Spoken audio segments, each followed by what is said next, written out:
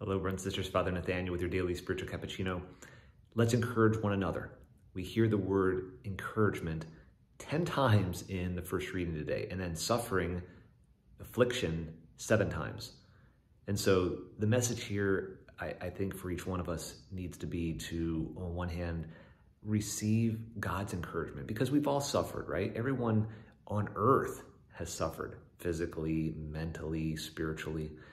Christ himself was called a man of affliction, a man of sorrows, and yet he had great joy and he encouraged others in their sufferings. And so with Christ, united to Christ in prayer, in the Eucharist, the sacrament of reconciliation, we are encouraged.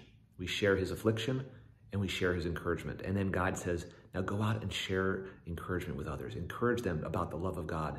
Tell them what they mean to God. Encourage them on the path. Take care.